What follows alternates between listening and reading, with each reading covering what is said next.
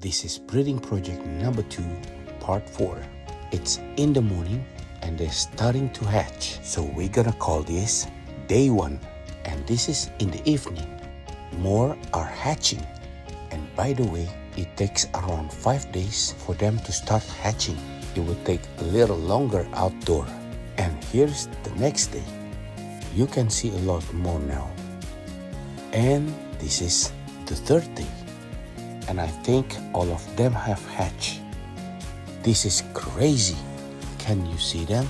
They mostly hang out by the corners, just like this one here. And let me show you underwater.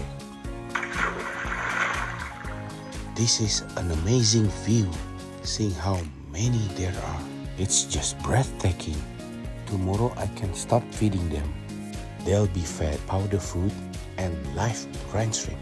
I can also do some egg yolk, but in the past they always pollute the water so quick because I don't want to do water change till they're about a week old. So I will see you on my next video.